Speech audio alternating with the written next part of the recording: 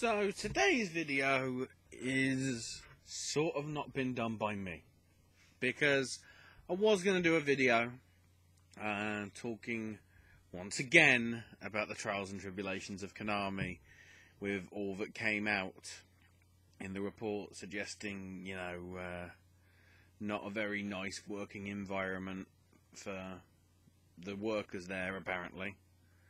On top of the fact that they've announced pachinko machines for Silent Hill and Castlevania, which is really good use of the franchise. But then a video came out today from Jim Sterling, aka Jim fucking Sterling's son. And to be honest, it's a better video than I could ever do. So that's why the link is in the description.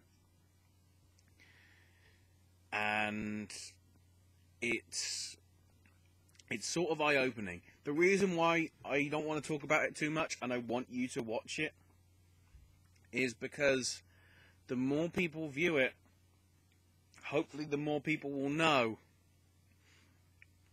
about the way that their structure allegedly works. Because on top of all the reports that have come through, Sterling has reached out to individuals who understandably have wanted to keep their identities unknown, but sort of really hinting that everything that's been talked about so far in terms of the reports is sort of only the tip of the iceberg as to what happened. And the thing is, with gagging orders and all that, and with Konami being the way that they are, sometimes not allowing criticism, sometimes getting rid of copyrighted material that isn't theirs, even if it's for the purpose of like review, it's questionable, their tactics. And that's why this video needs to be seen by everybody, because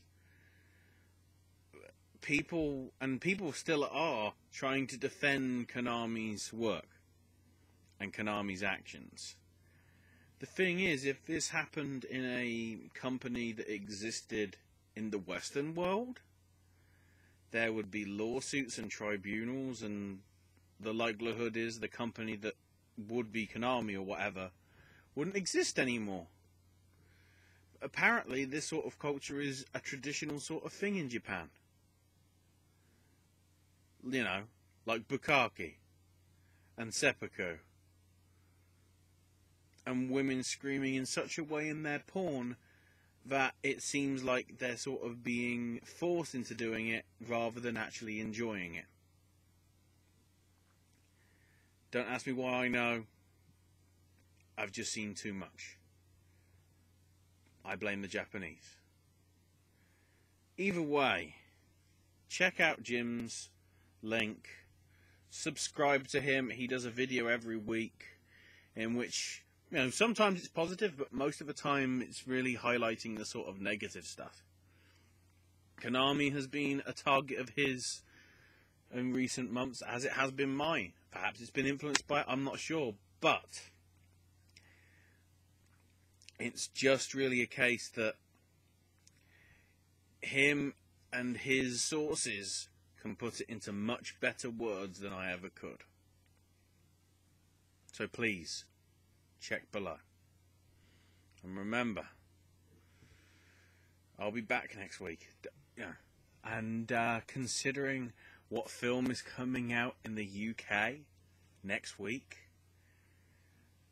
I think it's on Donkey Kong.